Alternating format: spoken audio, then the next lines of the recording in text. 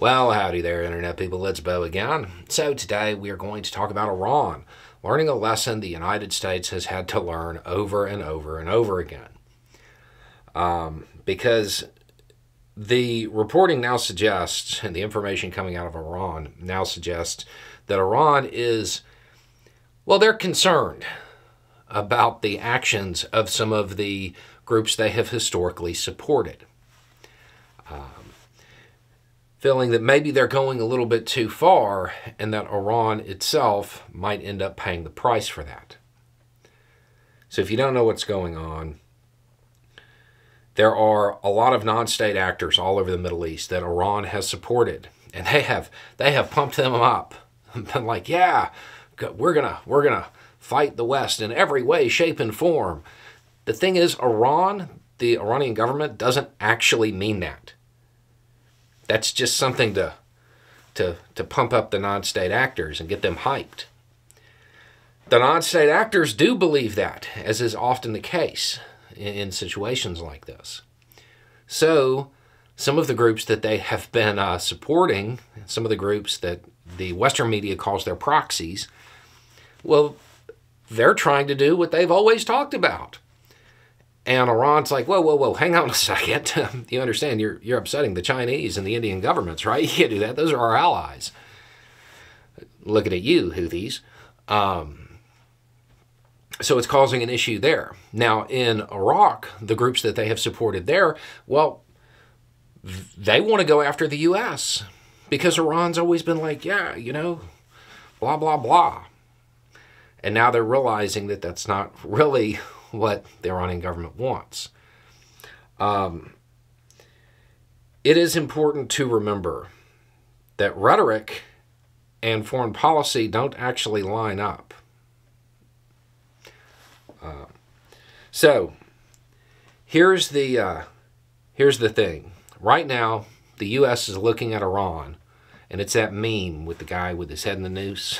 First time, because Iran is having to deal with something the U.S. has had to deal with numerous times, where the U.S. trains a group, arms it, organizes it, uses it for a little bit, or completely uses it to accomplish its goal, and then later there's an issue with something they have decided to do, which more than likely was actually in line with the rhetoric that caused the U.S. to support them to begin with.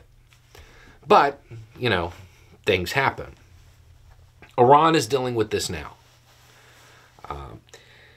There is a strong indication that Iran has now told the Houthis and the groups in Iraq and north of Israel to chill out. The problem is those groups, they actually believe all of the rhetoric that Iran has espoused. So this could lead to a lot of very unique situations, especially if Iran wants to ensure that Iran itself is not punished for the actions of the non-state actors. I mean, one of the easy ways to make sure that doesn't happen is to make sure that when the West does respond, it knows exactly where those non-state actors are. Yeah, things are about to get real dirty in the Middle East.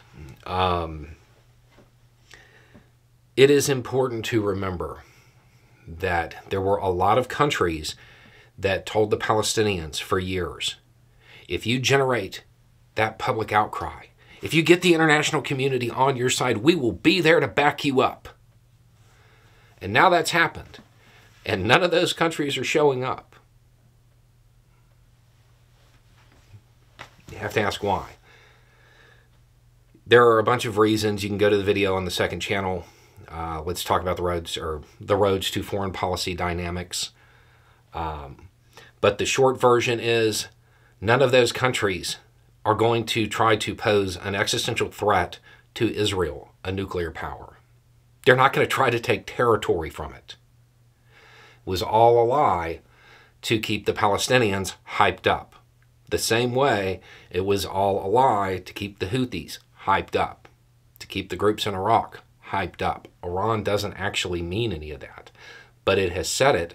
It has armed them. And now it's in a situation where it very well may end up paying the cost for the actions of its proxies.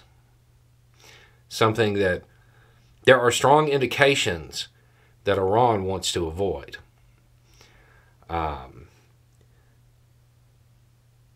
There are probably going to be some pretty unique developments over the next week, maybe two.